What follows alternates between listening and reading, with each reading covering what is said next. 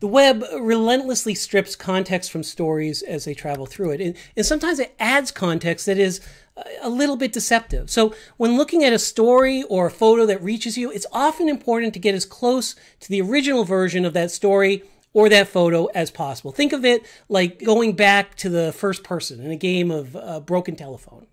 Now, the good news, it usually is pretty easy to get closer to the original source. And once you're there, it's easy to check whether the source says what people said it did.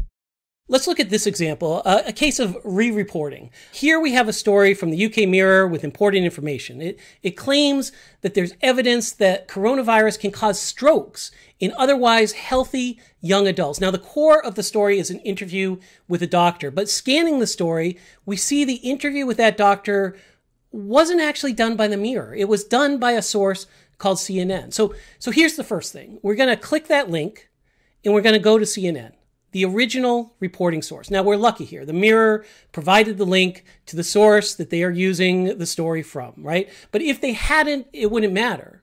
You can usually find the original story using the search terms, the same sort of techniques we used earlier to find better coverage. And if you don't know CNN, you can do our Wikipedia check. In this case, I'll vouch for them. CNN is a well-known cable news network, and it's going to be an okay source for this sort of story.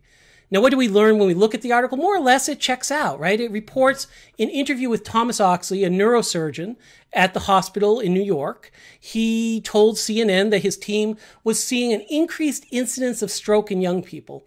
It's an article from a professional news organization. It quotes an expert who's in a position to know. The person that would see this sort of stuff in New York would likely be a neurosurgeon, right? It's about strokes, and he has expertise, right? It's not the last word here. This is one hospital. It's one doctor. If you were writing a research report on this, you'd probably want to wait for a real study, something that looked at something bigger than one hospital's experience. But it's a reliable reporting source, important information, and good enough to share. Even though the story checked out, we landed at a source that put the story in context, and it's a better story to read. It's a better story to share, which is why you'll want to go to the original source most of the time. Let's look at another example, one with a few more steps. And by few, I mean two, okay? One way misinformation can spread is through false context. Now, this is when real or factual context is shared, but is shared with a false comment or a summary that misrepresents its significance. Take this example. This person says that a husband and wife team of Chinese spies was removed from a Canadian infectious disease lab for sending pathogens to Wuhan. It says the husband specialized in coronavirus research. In the link, it's to the CBC, which is a reliable source. The headline seems to support the claim. A researcher with ties to China was escorted out of an infectious disease lab by authorities. Except there's some pieces missing from the headline, right? Like, was the researcher a Chinese spy? Did her husband really specialize in coronavirus research? None of that is in the headline.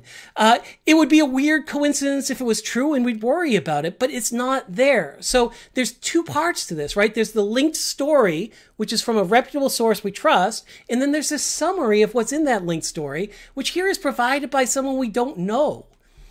So what do? We start by clicking in the story, right? That's step one. For step two, we search the page to see if this story is really about the virus or spying at all.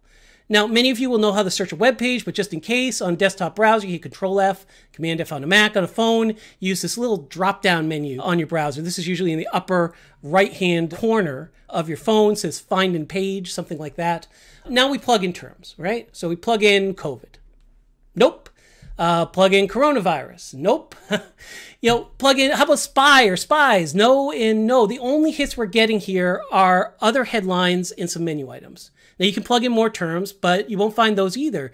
It's a good sign that this framing might have been deceptive. And if you read the page more deeply, you'll find out that's the case, right?